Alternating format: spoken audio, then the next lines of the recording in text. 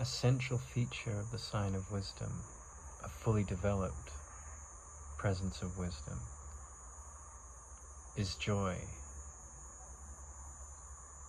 This is perhaps the hardest quality to cultivate because it requires a lot of practice. Not the joy of a child, not the innocence of that kind of joy, because that's so fleeting. You'll go from a temper tantrum to a sense of awe and joy. But the joy that comes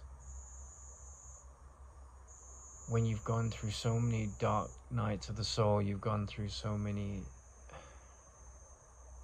witnessing moments of the ego's thought system,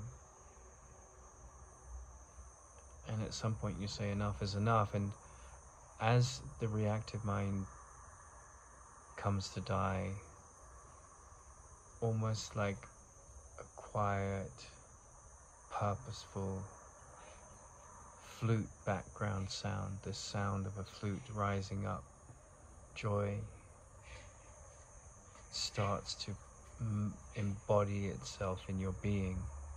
Or better put, you start to see, despite all the problems in your life, despite all the pain, there's a simplicity that you hunger for and that you've given yourself to. And joy becomes a quality of that solitude that you've excavated in yourself. You may be with lots of other people, but you've prioritized stillness,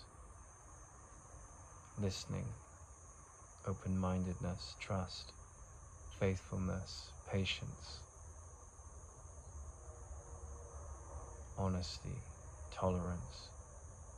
And the more you focus on these qualities, the more you trust, the fruit of that, you will know them by the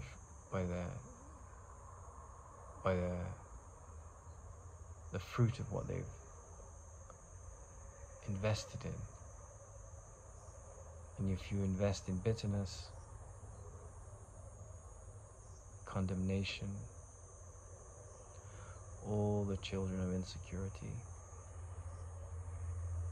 joy will remain like the most elusive wild animal, far away in the wilderness, behind the chaos that your mind has become addicted to. But if you develop those qualities, then joy will come up.